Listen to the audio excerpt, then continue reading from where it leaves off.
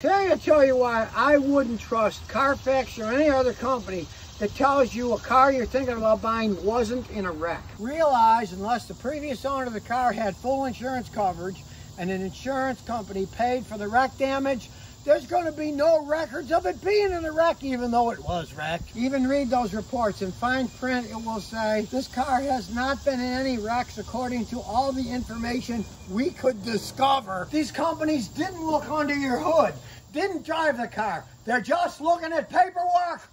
It's kind of like paying a house inspector to check out your house before you buy it, who doesn't actually go to the house and check it out in person.